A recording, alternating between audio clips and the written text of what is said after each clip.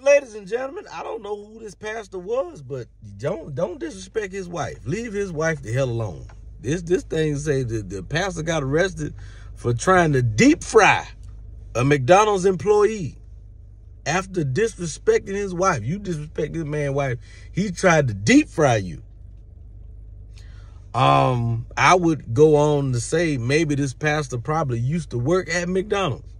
Because who the hell know where the deep fry at? Like, who purposely grab you and take you to the deep fryer? You understand? Like, don't nobody, like, usually if somebody mad enough to put their hands on you, they're going to put their hands on you right there at the register. That's where most of the fights happen. You understand? The deep fryer, to my knowledge, if I can remember, I never worked at McDonald's, but I done peeped back there before.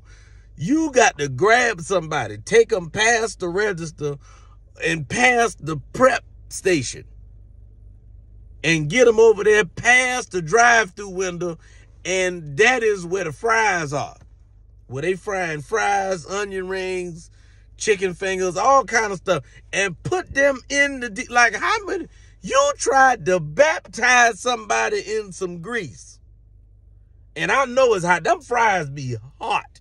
I know because I used to work the fryer at Chili's back in the day. Yes, I did. Yes, Lord. I used to work the deep fryer at Chili's.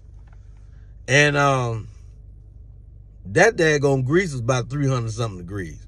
If you can cook some solid frozen fries, fresh out the freezer, in 5 minutes, and some hot-ass grease.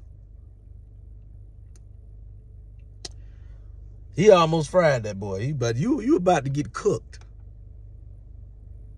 Got to watch your mouth out here in these streets.